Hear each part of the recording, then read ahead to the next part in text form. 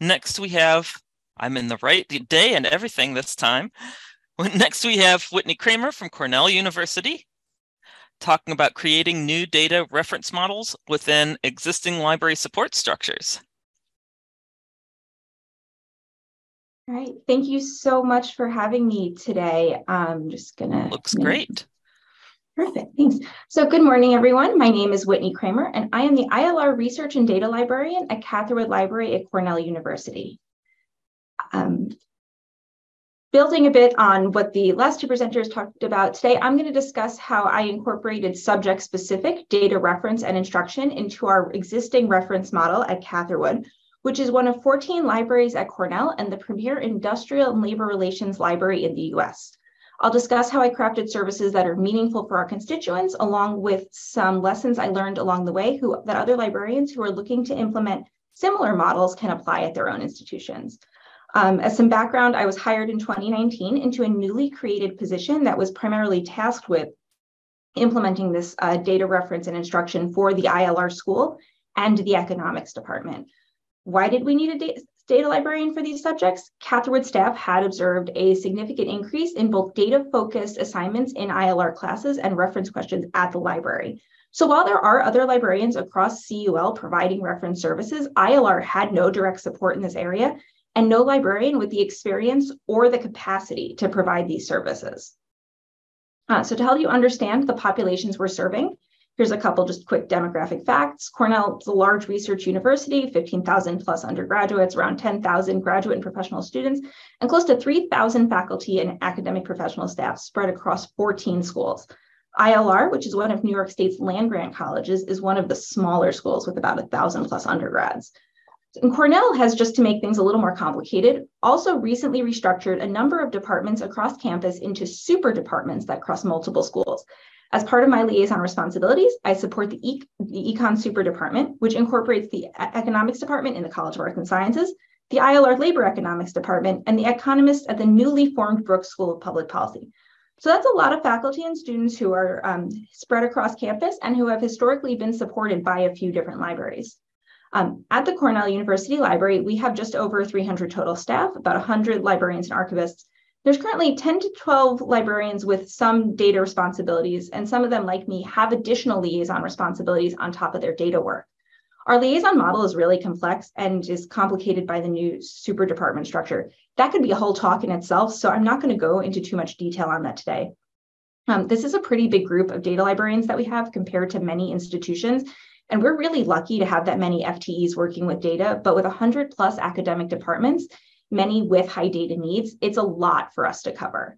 So it made sense, instead of cross-training one of Catherwood's existing librarians, to hire a point person who could provide these much needed data services, since our liaison model meant that other data librarians were primarily focused on their own constituencies. Data services at CUL also serves as one part of this larger research data management service group, which provides comprehensive data management services across Cornell and enables close collaboration between the library and other units on campus who are providing data services. My first step when I was hired was to assess the needs of our students and faculty. The context of our institutions matters really greatly when determining user needs, and it's such a large university, I not only needed to gain an understanding of those existing data services, both within the libraries and elsewhere on campus, but I also had to learn what was unique about Catherwood's user base to determine what services I should provide and when it made sense to refer to existing campus data services. So I asked myself the following questions. What are the needs of my liaison departments? What specific services would benefit our constituents? And what can I bring to the table that isn't offered elsewhere? So I started by reading through our extensive historical documentation of reference transactions, instruction requests, old lesson plans to see what trends in data-focused questions emerge. I found a few immediate things that I could work on incorporating into our reference and instruction model that weren't covered by other libraries or data services on campus.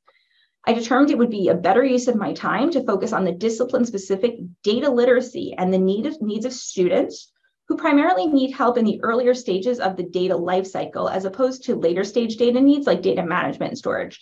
I also spent some time brushing up on my statistical software skills, namely R, Python, and Stata. Students and faculty were often coming to us for help locating and accessing existing data often microdata, which didn't seem to be as much of an issue for disciplines outside of the social sciences and humanities. My colleagues with liaison responsibilities in the hard sciences were reporting that they primarily provided support for researchers who were dealing with data that they themselves collected.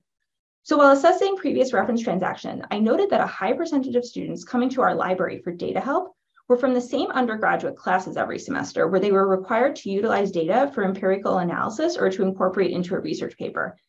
And I also found that we were doing a lot of consultations with students who were completing an honors thesis, who were coming in specifically for that same help locating data.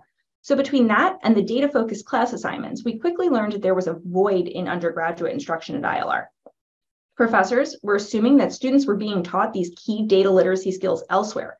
So students were learning the statistical analysis skills, but not how to find the data that they were supposed to analyze.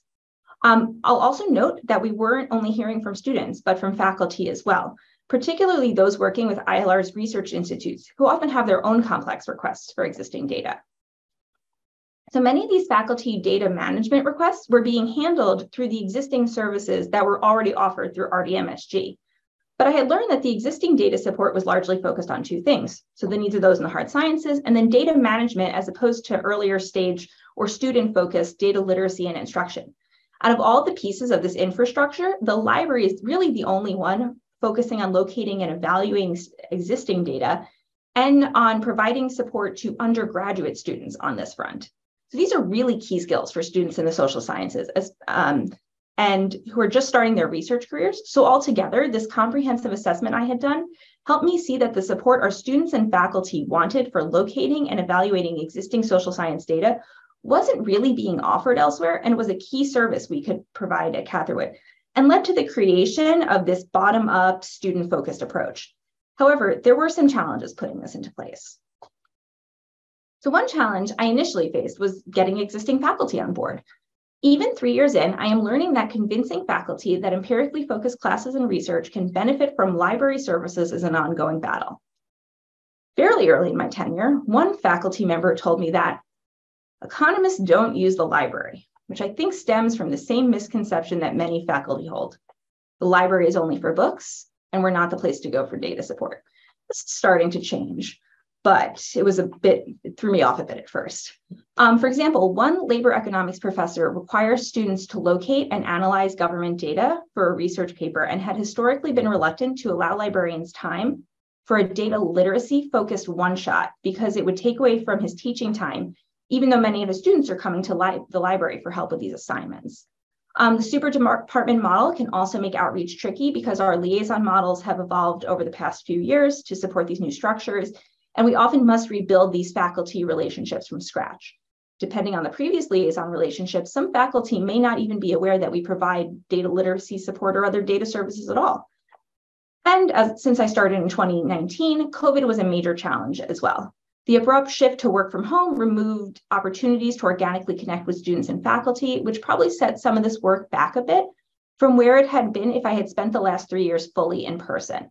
This, combined with staffing changes, made determining the best departmental contacts a challenge. And when I couldn't walk down the hall or to the next building over to ask questions in person, making these connections took more time. However, the new Econ grad student coordinator has been very receptive to working with the library and promoting our services and programs, which has been a very good lesson in figuring out who your champion in the department is in order to help you make those connections and ensure the success of your outreach. So what have we done so far? In contrast to the initial roadblocks I ran into, I did have a few faculty who were very receptive to incorporating data literacy instruction into their empirically focused classes, or some who were at least open to discussion on the topic. One professor had not realized that so many of her introductory stat students were turning to the library for help. And I've now taught a one-shot for that course that primarily focuses on introductory data literacy and locating data for 5 semesters in a row, and consistently receive feedback that students find it extremely helpful in getting started with locating data that meets their needs. We've also learned that sometimes faculty don't want classroom instruction, but they seem to love course guides. And we've learned that we can be flexible in what library instruction means when providing support to classes or departments that might need something different than what we traditionally provide. So, next slide. While most of our lab guides at Cornell are lists of links to databases and other resources, I've begun utilizing lab guides as instructional resources unto themselves, which is not as common here at Cornell. So this has been really helpful in providing instruction for data literacy concepts, especially when the professor doesn't want that in-class support or instruction, or can't dedicate time to a full session, but agrees that students would benefit from that additional data literacy knowledge. So I have two different examples here, one that's built in conjunction with the intro staff class I mentioned on the last slide to provide more in-depth instruction in accessing data from the General Social Survey. And the one on the right is the Data Research for Labor Economics Guide that I built in conjunction with Sharissa Jefferson from Princeton. I'll mention that our poster on this collaboration is available on the conference's OSF website. And I've used this for some classes this semester that didn't want in-class instruction, but wanted to give that intro to data literacy. I also experienced almost immediate success with my outreach effort to econ grad students. While some had found their way to Catherwood, they had gotten a bit lost in the shuffle with prior liaison switches, so many of them didn't know where to go for help at the library. I started by expanding Catherwood's existing model of sending emails to all new grad students and was initially confused why I wasn't getting a ton of responses, but I soon figured out that econ grad students spend much of their first year prepping for qualifying exams. And this really drove home the importance of gaining an understanding of the curricular needs and cycles within academic departments, so you can understand when the students you're working with require the most support.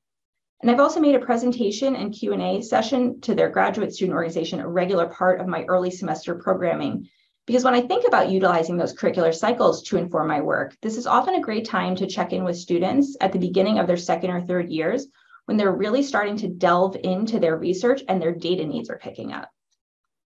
So utilizing this bottom-up outreach approach for students and an assessment of their needs to inform our services also extended to undergraduate services as well. In early 2020, another data librarian and I noticed that we were both receiving a number of similar data literacy focused requests from upper level social science undergrads in different disciplines. And we actually both saw what I had noted earlier. Faculty assumed that students had been previously taught those key data literacy skills by the time they began tackling advanced research, but this was not always the case. While courses and other units on campus 3-minute warning. All right, thank you. We're covering the statistical analysis and data management pieces. Nobody was covering earlier stage data literacy, especially for social sciences and undergrads. So to fill this void, we created a 6-week seminar series to introduce students to core data literacy concepts and provide in-depth instruction on various elements of finding and evaluating quantitative data sets. Going back to the idea of finding champions in our constituent departments, we found several undergraduate research programs that were very excited about the workshop, including one that made it a requirement for students to attend. And in the interest of time, I'm happy to share more information about this offline with anyone who might be interested. But I will say that this experience and the feedback we received solidified that student-focused approach to our data-focused reference and instruction was the correct one for us to start with. Faculty were generally covered in the existing data structure, but undergrads and grad students in the social science disciplines had largely been left out. We've learned we can't assume that even a college senior or graduate student has mastered these skills, and providing the subject-specific support has been very beneficial to both the students and the faculty as part of their classroom instruction. So now that we're a few years into this, how am I planning for the future? I found from consistently supporting empirically focused classes how important it is for students in econ and ILR to gain those critical data literacy skills as early as possible in their academic careers. One of my goals for the coming year is to have a more formalized program for economics undergraduate honor students. We see quite a few of them for consultations, particularly when they're searching for data. So expanding the work we're doing around data literacy from one-shots in individual undergraduate classes to a longer seminar for the honor students, similar to the one we did in 2020, seems like a very natural next step. I'd also like to expand our reference services for ILR's research institutes, many of whom are working on very data-heavy projects and were unaware of the ways the library could provide support in this area beyond the existing data management support. Also, as we ramped up this data-focused work, one of the most common questions I'd get was whether we could assist faculty and grad students in purchasing data sets.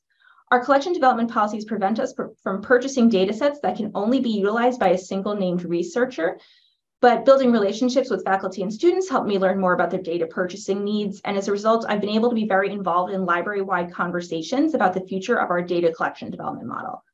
One of the biggest challenges on this front is a lack of central funding for purchasing data sets. And I think being involved in these conversations will hopefully help increase funding for both social science data sets and other data needs as part of our collection development budget.